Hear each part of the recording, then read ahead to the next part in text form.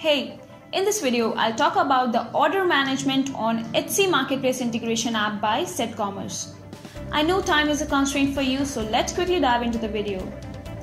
Now, talking about order traits, the app screen shows order receipt ID, order name on Shopify, date and time of orders received on Etsy, order status, and order action, which we'll cover later in the video.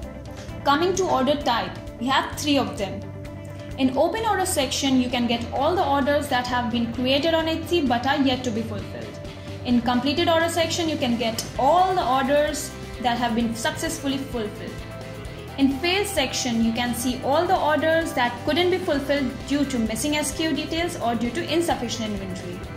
Now, clicking on the order ID will direct you to an informative screen which will yield lot many details about your order, as you can see on the screen. Now, when I say informative, I truly mean it, as you get to know all the relevant details about your order, and most of all, you get a written record about the charges applied on the product. Helpful, isn't it? The customer information section also helps you to keep a record of customer details. You can also see how your order appears on Shopify and all the details about it. Now let's talk about order action.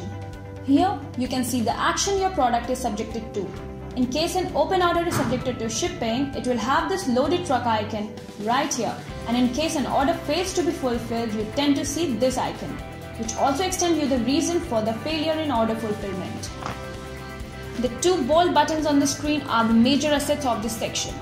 Tapping on Sync Ship Orders will sync all the shipped orders from Shopify to Etsy through the app. Which means if you have shipped, say, order number 2341 from Shopify, but the same is not reflected on Etsy, the button helps you do that. And clicking on Fetch Order option will fetch all the orders received on Etsy Marketplace.